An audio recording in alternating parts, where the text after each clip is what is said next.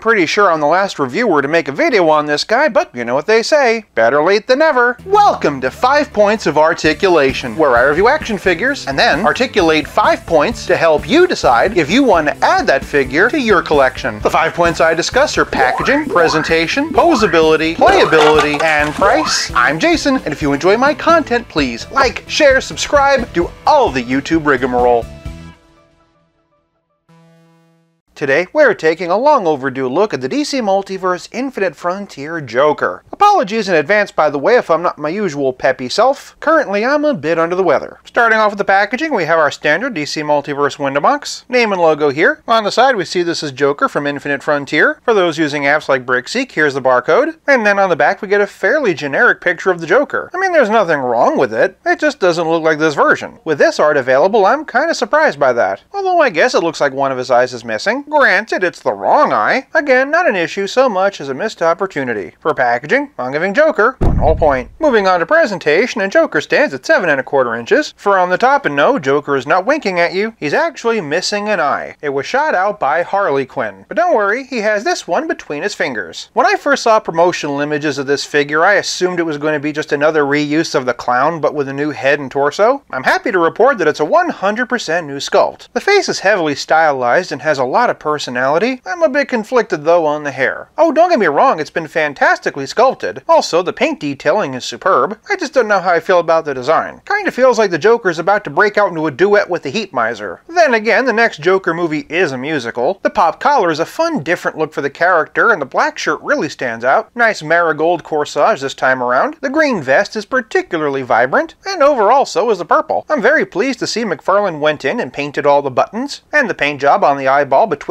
his fingers is very crisp as well. The squared off shoulders is a bold look that puts me in mind of Jack Nicholson's Joker, and then flipping around we can see the back of that coat and also the tails. You'll likely notice that, as is often the case, the joints don't exactly match. Same on the knees, unfortunately, but compared to other figures I've looked at in the past, in this case it's barely noticeable. Bringing my custom kit bash out for a second, we can see the difference in the line work. The pants on Infinite Frontier are straighter and more wrinkled, and despite some similarities, even the spats are completely new sculpts, though for some reason the pins are purple instead of black. I've been reviewing DC Multiverse figures for over 2 years. In that time, I cannot think of a more perfect translation from paper to plastic. For presentation, this Joker gets 1 whole point. Moving on to posability, and the extra long neck does add some range. He can look up this high, which is a lot better than I expected because of the hair, but because of the chin, he can only look down this far. On the other hand, Joker gets a great amount of tilt, and all the way around. Moving on down, his arm can raise 90 degrees. Near as I can tell, he doesn't have a rotator cuff, but there is a bit of wiggle in there. He also has bicep swivel, perfect double jointed elbows, and wrist balls. They can hinge this high and that far down. Moving to the middle, and in the interest of not breaking out the sculpt, the torso is a soft rubber overlay. Unfortunately, because of the coat, he can't really hunch back, and he can only hunch forward this far. He gets a bit of tilt, but not as much as usual, but no problem with twist. Naturally, Joker has McFarlane style hips. They can kick 90 degrees and do a perfect split. No real twist on the hip this time around, unfortunately, but he does have double jointed knees, toe articulation, and McFarlane ankles that can swivel, hinge, and pivot. Other than the lack of a diaphragm cut, this is pretty much everything we've come to expect, and honestly I doubt a diaphragm would have gotten much better range anyway. For posability, I'm giving Joker 1 whole point. Before we continue, if you like this video, do me a favor and give it a like. It might not cure me, but it'll make me feel better. Moving on to playability, and of course he comes with a trading card to figure stand. If somehow you've never heard of the Joker, feel free to pause here. Yet another missed opportunity not to explain this particular version of the character. Otherwise, all the Joker comes with is this knife. For sure, it's got some very unique detail. Also, it fits in his hand like so, but I can't help but feel that maybe this is packed just a little light. If I'm being honest though, I've not read this story, so I don't know what other accessories this version of Joker could come with. I honestly don't even know if this knife is from the comic. Still, some alternate hands at least would have been a nice touch. But playability is more than just making the same complaints about the lack of accessories. It's also about how well your figure plays with others. For my entire McFarlane Joker collection, and here we have Arkham Asylum, in terms of height and basic body shape, these are pretty close. Maybe if you were curious about a head swap, and let's be honest, we all know you are, here you go. It doesn't look bad, but it might be a touch too small. Other way around though, and I really like this. Thanks to the longer jaw, it's a pretty good match for this style. You will, however, need to do something about the hands. Next up, and here we have Rebirth. These are honestly even closer. For my money, this one really doesn't work. The head's just too small and sits too low. Other way around though, and once again, I like it. I still say this head needs a total repaint to be passable. Otherwise though, it's a really cool look. Unfortunately, because the pegs aren't the same size, there aren't any other head swaps you can do without getting really creative. For one of my favorites, and here we have the comedian from the Three Joker story. Here we have the criminal. I no longer have the clown because I sacrificed it for this kit bash. Personally, I think it was worth it. But if you're curious where that kit bash came from, and here we have Death of the Family. As we can see, they have matching black shirts. For one of my other favorites, and here we have Mortal Kombat 11. But for one of my least favorites, and here we have Dark Knight Returns. Lastly, from McFarlane, and here we have Heath Ledger as he appeared in The Dark Knight. But just for scaling purposes, from DC Direct, here we have Batman and Son, and the DC Essentials Deceased. For some other villains, and since she is the one who shot his eye out, I figure we'd start with Harley Quinn. This one's also DC Essentials. Here we have Arkham Asylum from DC Direct. Here's Arkham City by Mattel. And then for a couple of DC Multiverse, here we have Margot Robbie as she appeared in The Suicide Squad, and Birds of Prey. Veering off to some other villains, and here we have Arkham City Catwoman, Arkham City Penguin, Arkham City Riddler, Two-Face from the Dark Knight trilogy, Arkham City Ra's al Ghul, Arkham Knight Scarecrow, Arkham Origins Deathstroke, Comic Style Deathstroke, Comic Style Talon, and Comic Style Hush. Of course, for the one you've all been waiting for, and here we have Batman. This one's from Detective Comics 1000, Arkham Knight, Grim Knight, Flashpoint, Battle Damaged, Three Jokers, Rebirth, Future State, Dark Detective, Page Punchers,